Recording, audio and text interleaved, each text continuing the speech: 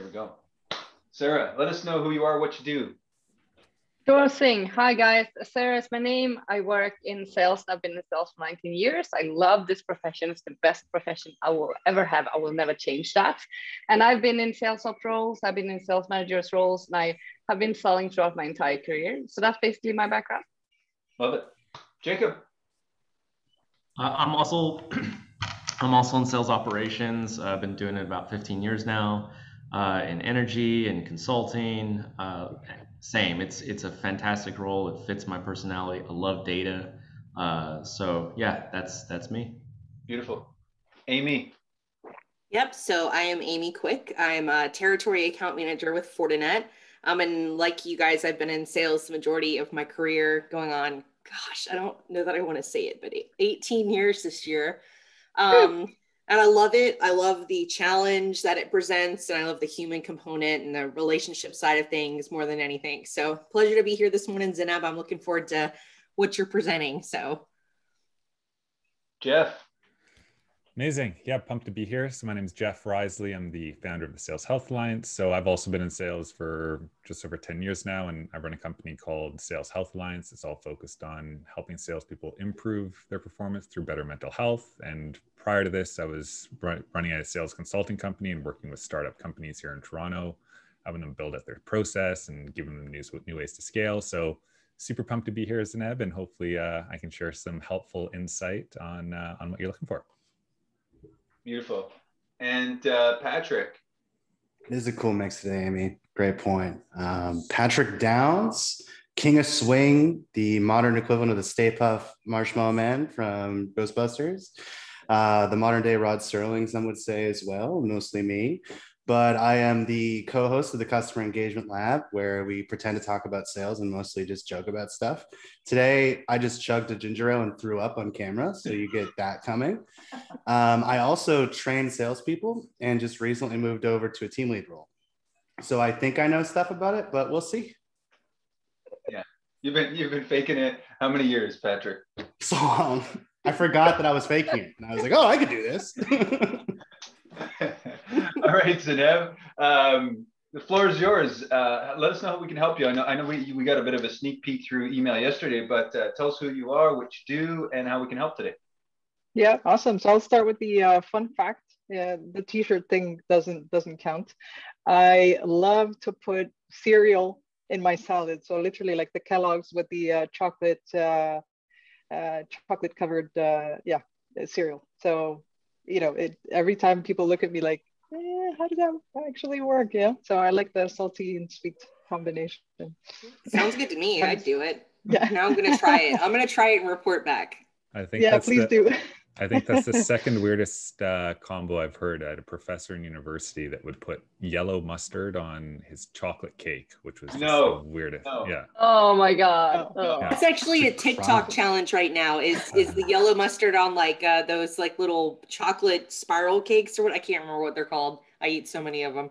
Anyways, it's like gone both ways though, 50-50, like gross or and then a lot of people are like, oh, it's awesome. But anyways, good for you, Zainab. Yeah. Way to put yourself out. Yeah.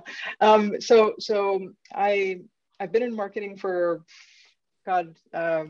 over 10 years. I think it's 12, 13 years now.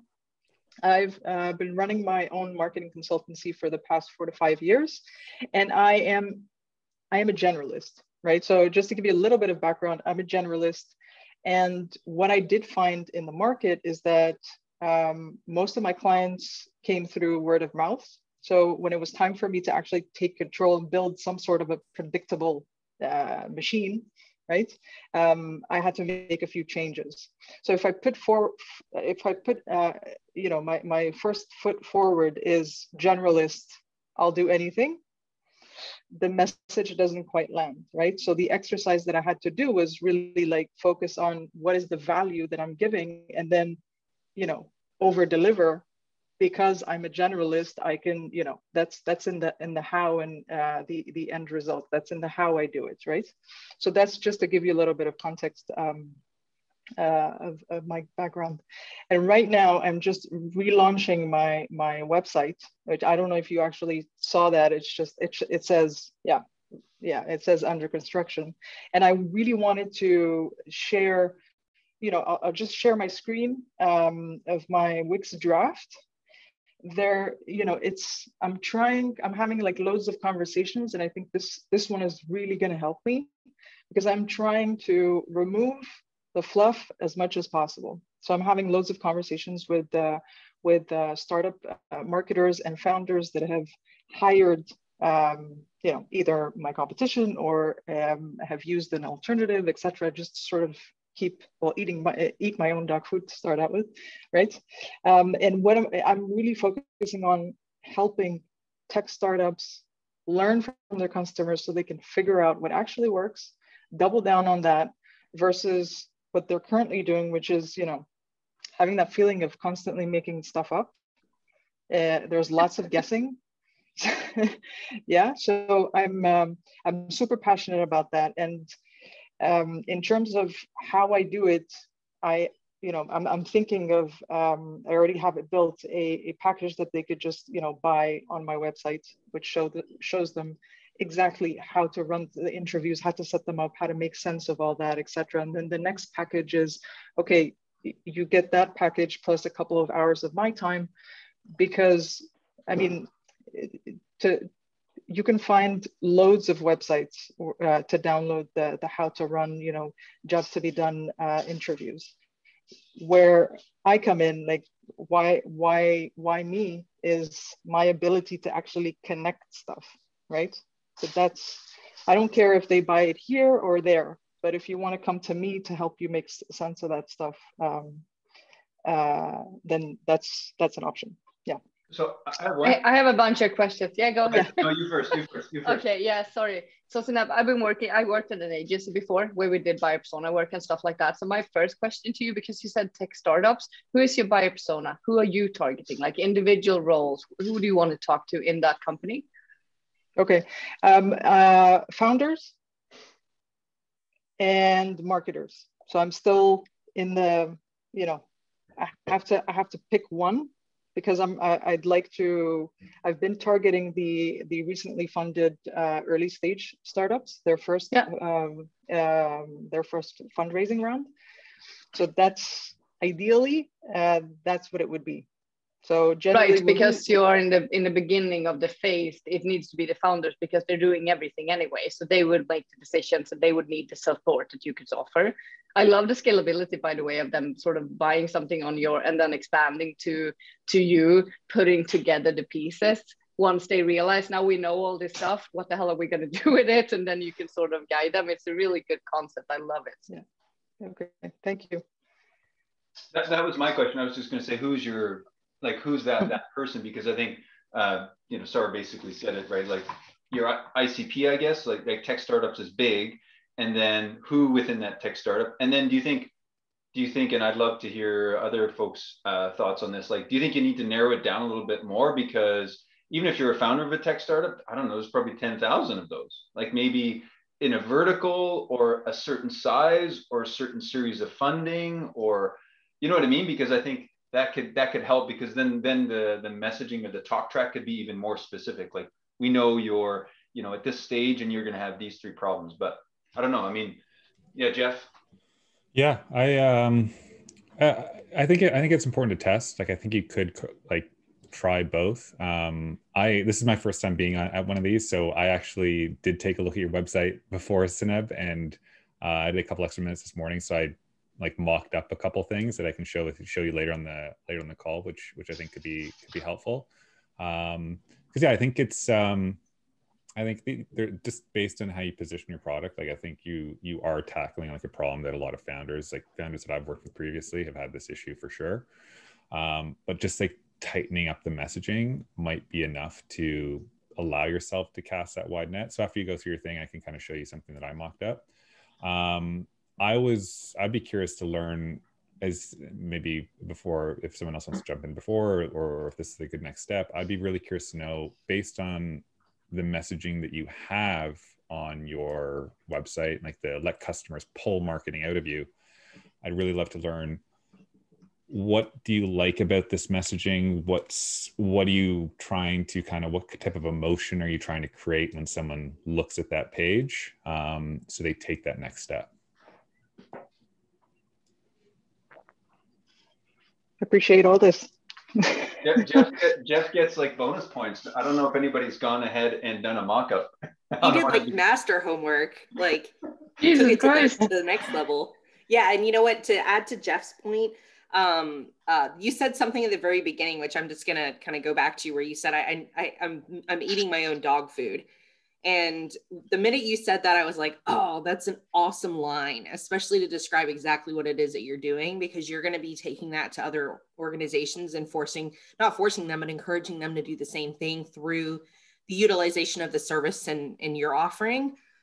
So I kind of, in my brain, that immediately stood out to me as like a really cool kind of line to describe, like, you know, what a lot of us really ought to be doing, because we do have a lot of people come on here that are in the initial stages of like developing a product, and they're really excited about their product and everything that they have to offer, but they haven't necessarily taken the time to kind of stand it back and say, okay, well, who would actually buy it? How does it help them? And what would they be saying about the pains and everything that they would be experiencing surrounding this particular issue that I could, you know, potentially solve for them? So kudos to you, because I think that right there, like kind of building on that premise, is going to be a big deal, because it was a very, I don't know, like eye-opening line. So I'm excited for this one. Awesome. Francois, I don't really know. Obviously, this is my first time. I don't really know if I can comment every time someone gives Absolutely, yeah, totally. It's very free flow, right? So if you feel kind of like, you know, just let's make it conversational. But if you say, hey, I want to share my screen, and then start getting feedback, or if you want to jump right to let's see what Jeff has mocked up, like we can go that way. So it's really there's no like structured format. It's kind of what's working for you, right? So I think right now we're just giving you inline feedback. But if you now want to kind of go, okay, well, let's take some of these ideas and like iterate or get feedback right on them. Yeah, no, awesome. I just a couple of things. So Francois and Sarah, I think you asked me about the ICP. So I do, you know, going back to the whole eating my own dog food, I know that, you know, when it's clear who you're talking to, it's much easier, right? The big challenge I have is that, to me, I've always worked with early stage startups, and most of the business I used to have was, most of it, right? Because I've worked with bigger companies, but most of it was with bootstrapped startups, which was a headache in terms of, you know, making, you know, the whole money, right, thing. So I'm like, why am I making this tough for myself? I know this stuff works. Let me just redefine, move around a couple of boxes and not have price be an issue anymore, right? It's more about value, right? And if you can't pay it, well, then, you know, you can't pay it. I'd be glad to recommend someone that, you know, that can help you at that price point. So today, the idea of focusing on, so just going one level up, going to the recently funded early stage startups, the ones that got their first funding round, so the very first one, it instantly in my head, it just makes things easier. I'm not really big on outbound, not yet, but it makes things easier because I can think, okay, where are they? Crunchbase. How can I get a list? Okay, Crunchbase. Boom. No, it's easier they're easier to find. It's a good prospect base. It's a good prospect base. Really appreciate that a lot. I think that's really good point. And I think one of the things that often happens when you take your first funding is that you're going to put a bunch of money into marketing. So why not make that money count, right? Because makes sense. Yeah. So initially I had built, so this idea of Raise the Runway, I had built it around the idea of, okay, so now you just got your first funding round. You can't be doing, you can't be guessing anymore, because at the end of the month, you have to deliver results to someone, right? To an investor. So it's you need to get your shit together. Can we swear here? Is that okay? Yeah, of course. Yeah. Yes, totally okay. Too late. So yeah, you have to get your shit together, and I'm not saying, you know, there are no silver bullets, but this is as close as it gets to a silver bullet, right? Okay. Yeah. So great point. And, go ahead. I think you make like a good point. Like I think like targeting that kind of like first early stage startup that's just received its first round of funding. I think my perspective is like kind of like the biggest challenge when you get that first round of funding is a lot of these companies haven't necessarily found product market fit yet, or scalable product market fit yet. So I think that's like a really important point to touch on during all of this. So if you're okay with it, I can share my screen with you if that's okay. And yeah, I just want to show you. Do it. Yeah. And while you're doing that, Amy, you mentioned eating my own dog food. And there is, you know, it's not in the version that I will show you, but, you know, doing a lot more video to show more, to tell more about, you know, the story of how I even built this website. You know, I would love to do that and be like, this sentence came from a customer interview, for example. Like it keeps it real. It really does keep it real. And, you know, I'll make a note later once we see, you know, Jeff's presentation here. All right, wait, is it Jeff or Jacob? I lost my. Yeah, it's Jeff. Okay. But I wrote something down that I think will make sense. It's kind of like the eating your own dog food concept, but extended out a little bit. So just a quick comment, Jeff. This is, I think, Patrick or Amy, correct me if I'm wrong, our first pitching of, like, it's like Inception. It's like 5 on Friday. So Jeff is pitching his idea to Zeneb, who's and there may be, I know you're not selling anything, Jeff, but I love it. Yeah. Sometimes I'd like 30 minutes this morning, and I was like kind of thinking about it, and it's like I was like, yeah, like why not? Like this, I love doing this. I haven't had time to kind of flex these types of muscles in a while because it's all been focused on kind of the mental health piece, and I really enjoy this stuff. So hopefully, hope this helps. But so yeah, when I looked at, and again, if you don't like any of it, that's totally cool. So when I looked at this page, I was trying to come at it as like objectively as possible, and I was having a tough time. I didn't really understand the let customers pull marketing out of you. If I was just kind of looking at this as like a quick glance, I wasn't sure what that statement really means.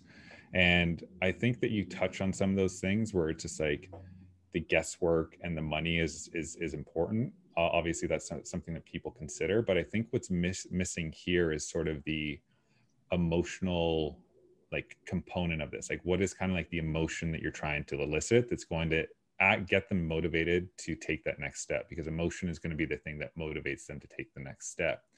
And I also thought the connect on LinkedIn, I thought we could kind of improve that a little more, just because that connect on LinkedIn, I'm like, what does that mean? So this was the kind of my draft of how I would kind of structure it a little bit more.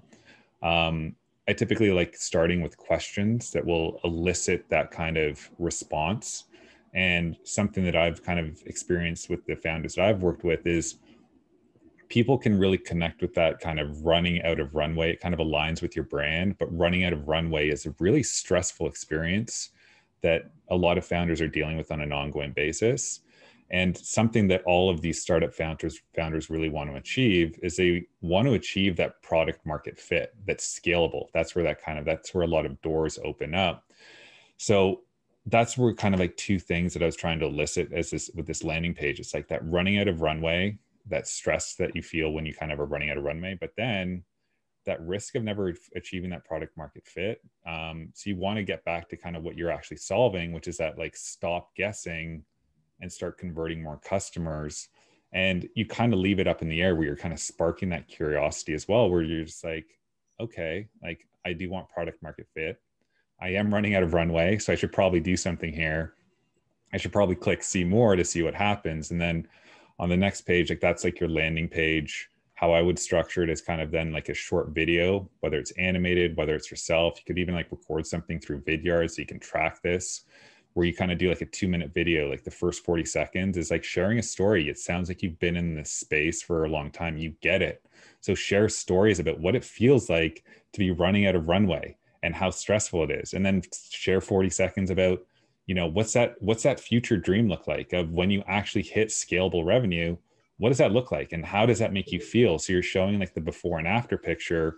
And then you kind of close that off by saying, like, this is how I'm going to help you through the different strategies that I'm kind of positioning in this online course, which then you can have kind of the takeaways. I wasn't sure what the kind of next step would be, but you could test it by directing it straight to purchasing your product to see what the conversion rate was like.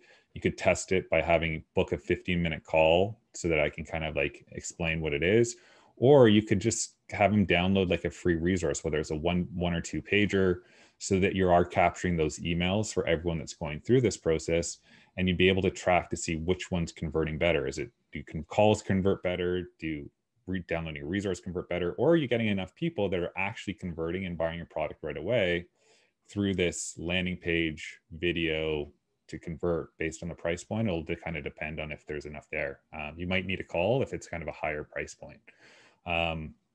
That's kind of how my thoughts, my takeaways on it. I also kind of drafted up this one as well. Do you actually know why your customers buy your product?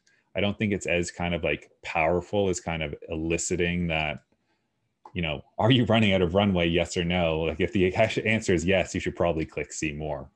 So yeah, that's all I got. It was just very short and sweet. So I'll take myself off screen share, and yeah, I'd love to kind of, hopefully some of that resonated, or if there's some takeaways for you there. I can share this with you too, so you don't have to kind of record it.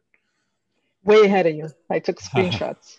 Nice. Yeah, and we recorded this too, so all this will get shared afterwards as well. So that's amazing. Cool. I like so a couple pieces of feedback there. I like the question piece, right? Because it's kind of, how do you kind of emotionally draw someone in? And then I think the show me how is great in terms of like kind of that call to action. And then I'd be curious, Zineb, maybe what you'd want to build out, because I think what I find is if you can provide something like a package, like I think people are going to want to know what's a cost. So, you know, I know you can have a raging debate on whether like gold, silver, bronze is a good idea or just one package, but I think people are going to, if you show them, like Jeff said, hey, here's kind of the things I'll take you through, and then they're interested, you want them to be able to transact at the end, even if it's, I don't know, a first paid engagement, because I think you can die a death by 1,000 cuts of those initial discovery calls. Like they might just basically use your, like abuse the free advice you could give in a 30-minute discovery. They could do 50 of those. Yeah, that's a great point. Jeff, I love, you know, before I share the screen, absolutely, you know, the first thing that I get from what you, and first of all, thank you, that I get from what you just shared is, you know, even if it's a, until I, you know, I can actually publish the final version, you know, I should take care of that call to action. So that was the first thing and that's, I mean, it doesn't need to necessarily lead to a video, but at least, you know, the call to action should be something else, not just, you know, connected to the actual value. And the video idea is actually a really good idea, because that's not that hard to do. I'm thinking of doing a lot more video to show who I am, you know, with my sense of humor, the way I talk, etc. But even before then, I think it's a really great idea to link to a video. So well, absolutely. You should make a like 3 different t-shirts for the different phases of your video. I think one needs to be you eating like not for real dog food, like maybe like pot roast or something that represents dog food. But I really oh my God, love that. You should do a whole series on that. Go ahead, Jeff. Sorry, I interrupted you. Yeah, no, I think like the video, like that kind of flow is like really, I've seen it work really well, especially like if you kind of start off with kind of connecting. So when I'm talking to people about kind of my product, which is like mental health and sales and like building resilience and things like that, like I start every single pitch that I have with a client sharing my story to kind of just show that I get it, like to show that I've lived it. I've been through panic attacks, anxiety, and all these things. And it totally shuts off that kind of like that stress response and that kind of thing of like, holy shit, this guy's being like really vulnerable and I just met him, like what's going on here? And it kind of builds that connection right away. And I think you can do something similar because you've lived and worked in it. You can kind of connect with that running out of that stressor of running out of time and running out of runway very, very well. So think about how you can kind of work that into your story to make yourself really relatable, to be like, wow, this person does get it. Like they do eat their own dog food. Like, how do I kind of like leverage their expertise to make my business better? And if you can get that video up and running and it's converting, then you're all set. You got that sweet, sweet passive income where rather than having to cold call people or do this outbound, you can essentially set up a really nice marketing engine where if your product's like, you know, let's say your product's, I don't know, call it like $100 to kind of buy the product. And you get it to a point where you're running ads and you find out that through Facebook ads and Instagram ads or whatever, that conversion rate to get the customer, like a customer to buy, is, call it like $20 per customer. That means you're making $80 profit on every single kind of conversion. So you can just start ramping up that marketing where you're spending enough on ads, knowing that a certain portion is going to convert at $20, and you're still going to be making this, like I said, this sweet, sweet passive income. And then you don't need to worry too much. And then you can start thinking about more high-end products, maybe like one-on-one coaching or personalization that you can kind of build on top of this foundational piece that's just going to nicely build and grow revenue for you. That's awesome. Yeah. This is the first time I'm actually thinking of packaging something on a website and that they can buy on the website. So this is super exciting to actually be able to do it myself. I ran a clarity challenge a few weeks ago, or over a month ago. So I built it, right? So there's this guide, step-by-step guide on how to do all that with everything, the email scripts, everything. So that I'm going to be selling on the website. And then on top of that, if they want a few hours of my time, then, you know, let's chat. And of course, if they've got their own knowledge from anywhere else, good for them. If they want help, with connecting stuff, yeah, awesome. I thought about, can I just come up with an input on what Francois said? So basically the thing about wasting time, because this is very common when you sort of offer consultancy services and some sort of package that you can buy online that we're talking about now. So I would structure the way, so if they convert for a discovery call, I would structure it in a way where you're giving away like a light analysis of their stage, where they are. And you would have like the video and then just a type form beneath with a bunch of questions. So you get a lot of information before, but because in some cases you could just disqualify them. They're not going to buy from you. They're going to spend that half an hour just talking. You're going to listen. You're going to tell them a bit more about your insights, about where they are. And then you're going to end the conversation, because this can be a huge time waste, as Francois was talking about. So I would do a type form as a sort of discovery form where they fill out their data before they take your time. And in some cases, I do this for myself when it comes to first meetings. In some cases, I just come back and I say, hey, sorry, you guys, you're not a match for our company. So we should not waste this time on each other. So you can actually sort of take that away, because you're one person, right? Yeah. So time is going to be of the essence for you. Yeah, I have people in my value matrix, but yeah, it's just me. Yeah. Right. So then you need to be careful about your time. So that's just a tip. Jacob, go for it. No, I mean, this all sounds amazing, Jeff. I mean, I really like what Jeff was doing with, you know, kind of tying back the title of the site, Raise the Runway, and using that word again. I'm pretty new to the startup space. Most of my time has been spent in sort of more mature businesses, but that, you know, in professional services, kind of what we've seen over a number of years is that typically the buyer's journey in professional services is it's a weird acronym, but it's URCT. It's sort of, you start with understanding. You want to demonstrate that you understand your potential client. You want to create that relevant content for them, and then, you know, at that point, now you can sort of add in your own credibility, and then you're trying to get to that trust, that trusted advisor sort of step. That's where most of the really profitable services start to come in, is once you're at that trusted advisor stage. So, I mean, I know that you're probably wanting to share your screen soon and show us the website that you're walking through, but, you know, just sort of kind of having that structure, you know, where you start with understanding, you move into that relevancy, and then, you know, getting the credibility. I think, you know, what Jeff did in terms of having that video leading with that vulnerability, that sort of follows that stepwise, act pretty well. So. Sweet, thank you, Jacob. Thank you. I never get enough of this stuff, But, well, I think just to dovetail on that, that's an interesting acronym, but I agree. I mean, I would say most of what I'm selling as well is professional services. So understanding the problem, because sometimes they don't know what they don't know. They think this is the problem.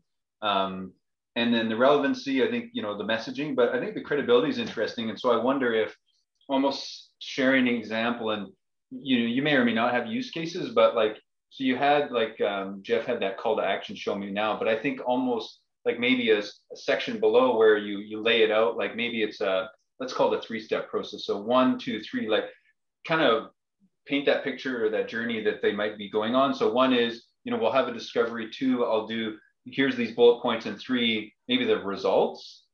Because I think if they can really understand exactly what am I getting, and I don't think you're giving away all the candy in the what's the saying in the lobby, spilling the candy in the lobby, because I think people want to understand, what am I going to be getting? But you bring them close enough that they still need to reach out to you. I got that. Yeah. Who's going to correct me? Thank you. That saying? Is it spilling the candy in the lobby? It's as beautiful as your shirt. I just envision candy being spilled, and that's what your shirt is. Yeah, I think kind of just adding, it's maybe just repeating sort of the same thing that you said, but where I found things work really well. It's connecting to say, here you are now, here's the stressors. I get the stressors you're under. Here's where you're trying to go. The dream of what you want to be, because the future goal that everyone's working towards. And the biggest piece that you need to kind of then wrap up this story with is here's how I'm going to get you from this uncomfortable situation that you're in now to this very comfortable situation in the future. And here's how I'm going to do it. And you kind of tease a little bit more, and how they're going to do it is by this online package or whatever you're putting together and what you're trying to sell. So it's kind of where you are now, uncomfortable, anxiety, fear, running out of money. Here's where you're trying to go, scalable, predictable revenue, where you're growing your teams and you're not having VCs breathing down your neck. And here's how I'm going to get you there. So it's kind of having that kind of storytelling piece in play. Mm-hmm. Awesome. Agree. Awesome. Should I go ahead and share? Yeah. Go for it. Yep. The screen. Okay. Yep. Awesome. So you're going to say swear, but you can do both. I know. No more swearing. I got 2 in. No more. Okay. This is building in public, huh? This is literally building in public. This is the definition of it. Yeah, so let me just hit preview. There we go. Okay, so this is very, very much draft mode.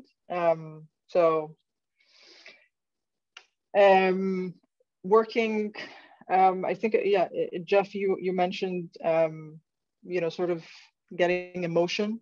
So this is my latest attempt to getting emotion. Feel like you're constantly making stuff up in marketing. Not sure if this is, going to be the best. And forget about the design. This is just I'm really interested in the message. Sorry, one note to think about, and another thing that you might want to kind of elicit kind of a response is, you could even ask if you are targeting those companies that have just raised their first round. You could have a power question do you feel pressure from VCs breathing down your neck to scale rapidly? Something around that kind of pain point. You can test it, right? You can have all sorts of different landing pages testing this, but I know that's something that a lot of first time founders feel is they just raised capital. They've never worked with a VC before. They've kind of had their mom and pop shop and they've kind of been bootstrapping, and all of a sudden they have this new set of responsibilities with VCs on top of them. That's a lot of pressure that a lot of them aren't necessarily ready for or have experienced before. So connecting to that kind of pain might be another thing to explore. Yeah, and I would agree with him as well there, because I think this is, if you do a power question like that, you are going to disqualify everyone who is not in that situation, which is a good thing at this point. Like you would be targeting and talking to only the right people, because this I could convert on. Like many people in this room could convert on this, and it would not be directed specifically towards the companies that you are trying to target. Feel like you're constantly making stuff up in marketing. It doesn't really relate in my mind to a specific scenario where you just got funded for the first time. Yeah, and what I'm going to say to that is, you know, what everyone says, because everyone can relate to this. Even solopreneurs can relate to this, right? Yes. But, right, that's what you say. You can't say, I can't be selling to everyone, right? That's lesson number one. Basically, yes. Yes, basically, yes. Try to thin it down as much as you can, because that question Jeff mentioned is going to be so much more powerful for the people who just got their funded, who are having VCs breathing down their neck. Like they're going to feel like, oh yeah, that hurts, man. And then they're going to engage in a different way. At least that's my sort of take on it. One question, and I guess it's for the group. I know we don't have enough hours in this call to debate sales versus marketing, but I think like one way I've had it framed is like marketing and sales is really about ultimately like revenue generation. And I wonder if instead of saying marketing, and the reason I'm thinking this, Ineb, is sometimes people might like selling is very clear. I think some people are like, okay, selling is going to equal like dollars in the bank. Whereas marketing for some people is kind of vague, like it can be so many things. So what if your messaging was more about driving revenue? Because that's ultimately what it is, right? Like I love the analogy of, you know, marketing is the flyer in the mail and selling is the person knocking on your door with the flyer saying, hey, did you get this? Let's do something about it. And so although you are saying it's marketing, ultimately you want to help them drive revenue.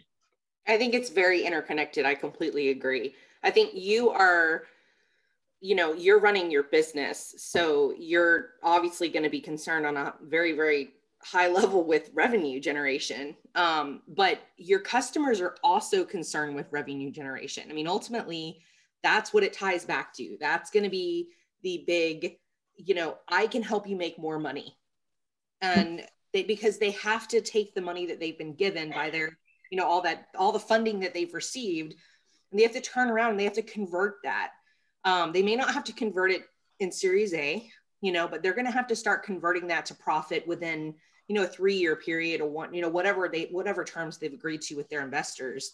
And I think that's the key right there, is you've got to kind of put your sales hat on too, and argue from the perspective of how marketing can increase revenue.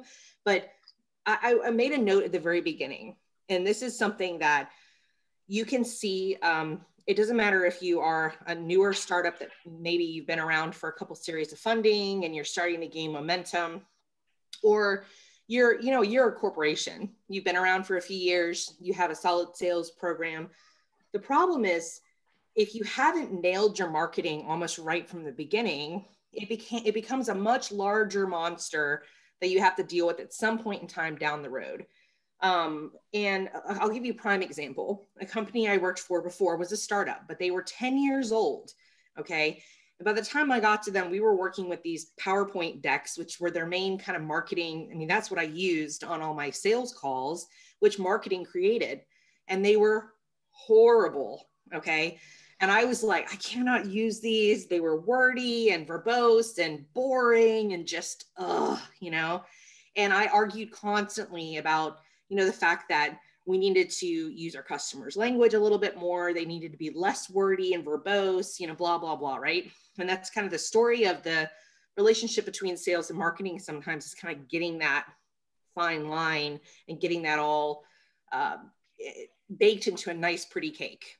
But it was such a big problem because they had so much content they created for marketing, and they couldn't possibly go back and recreate all that content and make it nice and pretty, because that meant a lot of hours devoted to it, which was going to take time and money. So we just kind of kept going as is. And it was like never a problem that really got solved that would have helped them to generate more revenue, because they could have gotten the message across a lot more explicitly and efficiently. So I think that's something that you need to build into your marketing. Is it's a beast that has to be slayed. And the longer and the bigger and bigger and bigger it gets, the more expensive it will be for them to tackle it later. And that's the case across the board. So I put that the sooner you nail marketing using your customers' lingo, because that's what it's ultimately going to boil down to, the better. Otherwise, you'll be reverse engineering unemotional decks and messaging that doesn't resonate, definitely not generating any revenue. And that is going to be something I think that'll appeal from a revenue standpoint with these startups. So I think you need to roll that into your messaging somewhere. I don't know exactly how, because I'm not the marketer in the bunch, but I don't think that you should try to hide from the fact that one of your chief goals is going to be to help them generate more revenue, and what that looks like, what the roadmap to that would look like. Awesome. Yeah. Spot on. Thank you. Maybe get them to share some ugly marketing content with you too.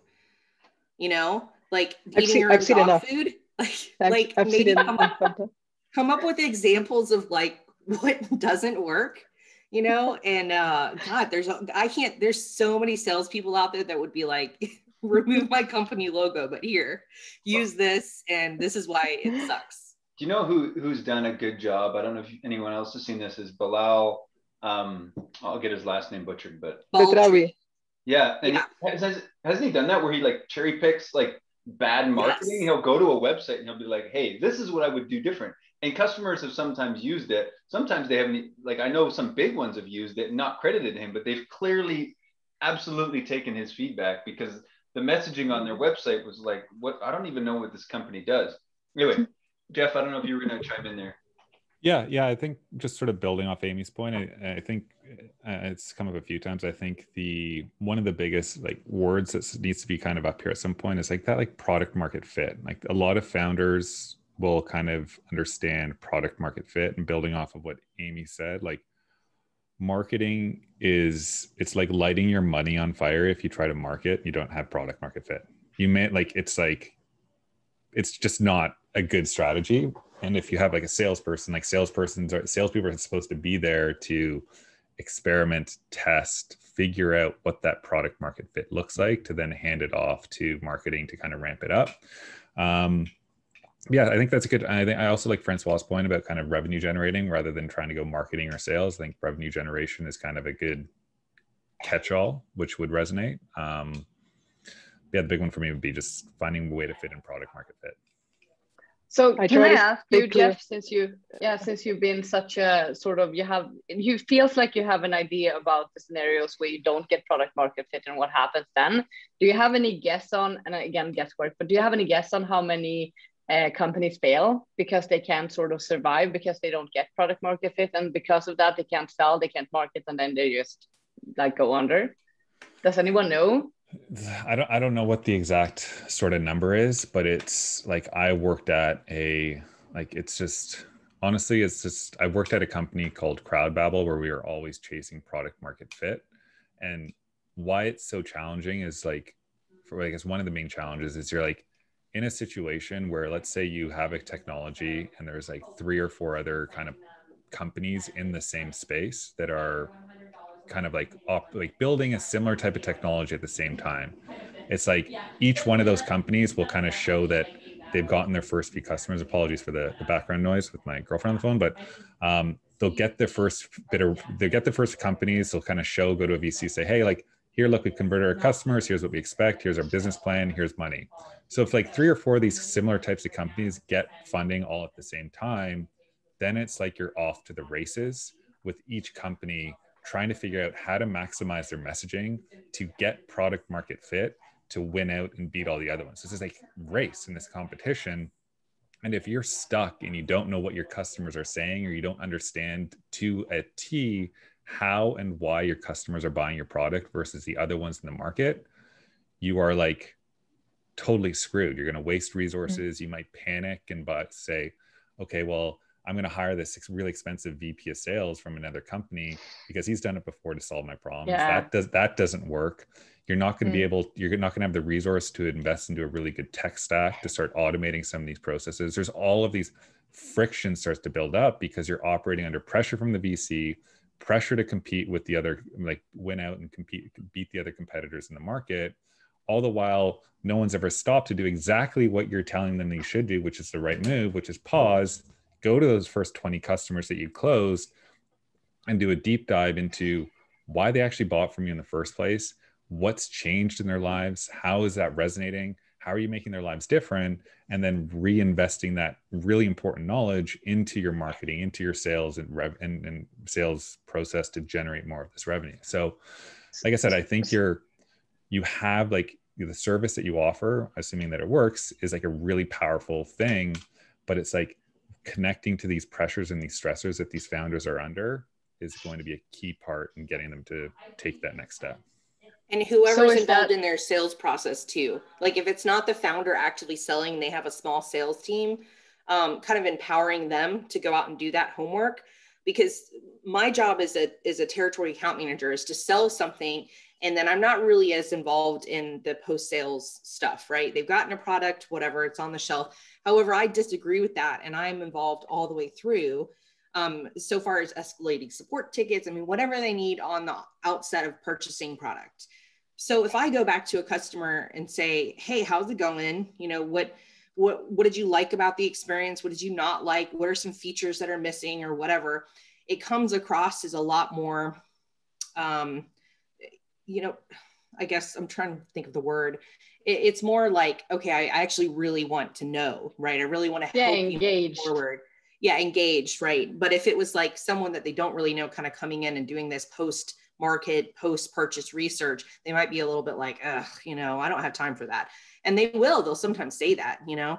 So I think engaging those founders to really engage whoever is handling sales for them too, to get involved more with post-sales with those customers is going to be vital for your research, and also for them to really build out, you know, their thoughts and feelings on a particular product or solution and what their customers are saying, even post-sales. That's huge too.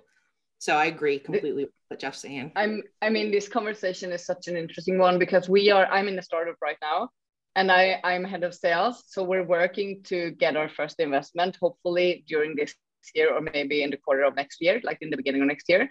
And we are looking at all of these things right now from the specific perspective of being in that space. And that's why I was wondering, like, how many are in the race? Like, I know our competitors from a technical perspective, but I was just curious to how many actually lose this out. So let's say the messaging could be something like, do you want to be 1 out of 4 startups that survives your first 2 years of funding? Like you could really use that sort of, either there's a big gain here or there's a really big fear that you're going to be 3 of 4 that just loses control and damage control and then they're out. Like it's a good message, I think. What do you guys think about that? I'm thinking of a visual thing. I'm a very visual person, and I'm looking at the screen right now, and I'm wondering how you could. And I'm going to think about this because, like Jeff, I find this stuff really interesting. So I'll be firing a few things your way later today and on the weekend, because I like this stuff. It's like when it's not, I don't know if anybody else has this, but when it's not your problem to solve, you look at it from a totally different lens. And it's fun, but like, I don't think fish in the sea is the right thing, but I'm thinking like a visual where you kind of have the dot, we'll call it, of this startup. And then almost either it's a statistic, but basically showing like, look, you know, these people have clear messaging and they're having success. These ones aren't, and they're dying or whatever it is, they're failing, right? I think if you know you want to highlight that this is what you want to be. You want to be this fish or whatever it is, the dot that's surviving. And so those are some ideas that are bouncing around up here. I think those are all like really compelling ways to tell a story, and I think that's where like I think I do like the analytic, the data point that you said, Sarah, and I can picture that visual as well, kind of like the sea and kind of like the ones that are thriving.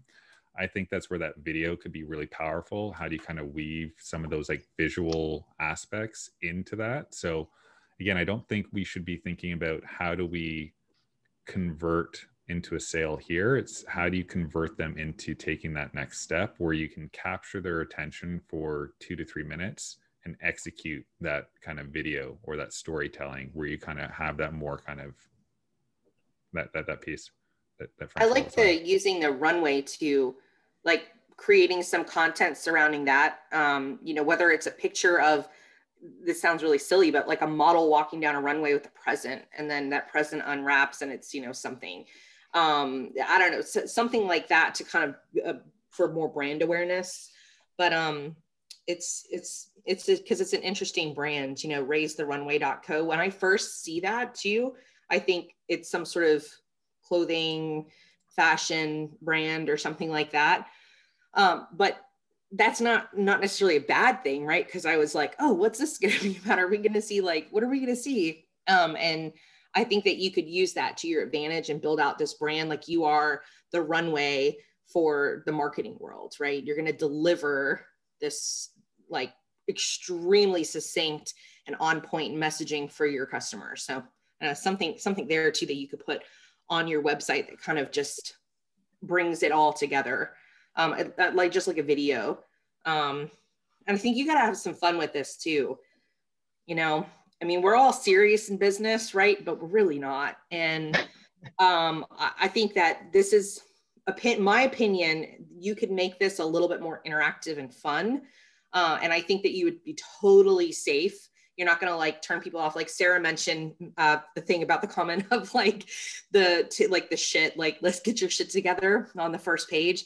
And I was like, well, you know, it's, some people might be a little turned off by that, but some people will be like, oh, she's going for it. You know, she's grabbing the bull by the horns. And, you know, anyhow, I think that's one thing I will say is it's a little safe, I think, for you. And I think you could be a little bit more dangerous, and you kind of have to be to break through the noise a little bit too. Well, I think the build in public piece, you could easily, you know, take 3 different copy examples and put them out in the open to LinkedIn, and you know, you'd have A and B test have it. feedback. Mm-hmm. I have been doing it, and I've been so this has been a process of like a week and a half. I have been testing it on LinkedIn. This is also part of it, so this is pretty awesome, and this is like stuff that I can actually use, you know, in videos or just, you know, have screenshots, etc., just to show some proof. So yeah, and Amy, the absolutely agree that, you know, I could be more bold with this. So absolutely, I'm with you on this. I like the play on words with rent the runway, but I have 2 choices here. It's either I do the actual runway, which is, you know, the runway, the airport runway. You've got the fashion runway, and then you've got the runway, which is, you know, number of months of staying alive, right? So there's an interesting play. I can show you if I scroll down. If we get to the end, I'll show you, you know, the idea of, forget the design, okay, of the runway. Okay, so the idea is, okay, here, the idea here is to give something for free. So either, you know, like the first, maybe a few questions for free that they could just take and use and start, you know, take a couple of customers and ask those questions and illuminate themselves, right? And see for themselves. Like, I really want them to see it for themselves. Yeah, so we got this. So this is the problem. And then I'm agitating the problem after this section. Yeah. So this is where I want to show that they're bleeding money, basically. And these are the reasons why. The only thing that's missing from here is, because we talked about product market fit, does your do they even see value in what you're selling? Like that's a big one, because there's so much glitter. Glitter is limited, right? In marketing, it won't fix a shitty product. So this is where I think going to Francois's initial point would be really interesting if you had pain points associated with the buyer personas at these ICPs. So you'd want like a page for founders, you'd want a page for like VPs of sales, because their pains are going to be slightly different. So even if you like kind of limit it, make it smaller, rather than like guessing is the #1 runway killer, like these are the pains that founders are facing as a result of this, as a result of guessing, versus here are the pains VPs of sales are facing as a result of guessing. So here's where I think you could be more specialized, and then you could target specifically, you know, which one. So can I add something, because we talked a lot about video here, and I think the story that you have is a very important one to sort of get out there. I would probably make this site, like I would guessing it's the number one runway killer. Then beneath that, I would have 2 videos, one for founders and one for VC of sales. And then you click on the one where you're interested, and then you sort of just spec down for them. These are the things that are going to get in your way for finding the perfect product fit, so that you can generate revenue at the timeline that you have like on yourself to get done. I would do videos. Like I think when you are an entrepreneur like you are, you need to sort of get your story there to generate that emotion that we are trying to talk about here. I think, and sort of talking about the stressful scenarios that they are going to face and how you can be supporting in that scenario. I don't know if that's an idea that you guys think is good or bad, but I would just talk here, like see if I can get them to activate on a video that's just embedded on the site, where they can sort of choose based on their role what they want to listen to. I think that's a good idea. This would be a good book to pick up too. It's called Building a Story Brand, which would help with kind of like the videos. I don't know if you've read it, but I think that's a good point, Sarah. Like maybe it's a lot of testing. Like it's hard to know. I think we're providing some like good ideas, and it's hard to know which one of these is going to work to the best. And I think for you, Zeneb, like one of the big takeaways should be, let's test multiple different things, whether it's like mini videos, whether it's like specific landing pages, and then iterate based on what's converting best. And I think, I mean, like I said at the beginning, I'm big on video, and I'm, you know, it's going to be a big part of this because it's, you know, it's me, right? So I'm glad that that's coming up again and again. That's great. Sarah, what you just said is, you know, absolutely, you know, after the above the fold, just go into video and show yourself as soon as possible. I was thinking of doing it in the next section, which is the problem agitation, because, you know, I had so much to say. I was like, this is going to be great on video because I can even share my personal experience. But yeah, I get the point of putting, you know, being as personal as possible sooner. So yeah. Yeah, because they're buying you. Like they're basically buying you and your competence. So you have to sort of, because that's what also one of the disqualifications. If they don't like you in the video, they're never going to buy anyway. So let's just off the website. Like I'm big about disqualification because that focuses you on the people who are actually going to buy from you and that are going to be clients of yours for a long time because they like you as well as your competence. That's great. And I also go ahead. Sorry. No, I do work in the video company, so I'm a bit biased, but still, I think getting you out there as soon as possible is important. Yeah, and getting to share my my story, which is, you know, I've been CMO twice, and I almost lost my job because of this. So I get to like talk about all this and how it's affected, you know, what I've decided to work in. 100% start with that statement. Yeah. I've been a CMO twice, and I've almost lost my job because of this problem exactly that I'm about to tell you about. Like that is so powerful. All right, folks, I know we're up. We're just a couple minutes over, but this has been super fun. Thanks for putting yourself on the hot seat, Zeneb. Thanks, Jeff, Jacob, Sarah, for making time. And I'm sure it goes without saying, you're welcome to reach out to us individually too for some feedback. I know I've got some ideas rattling around here that I'll be throwing that your way. So I don't know if those will cause more harm than good, Zeneb. Hey, it's up to me, right? I put myself out there, and then I have to decide, you know, what to actually take on, no? So thank you guys so much. Yeah, thank you guys. Have a good weekend. Bye. Yeah. Best of luck, Zeneb. Thank you.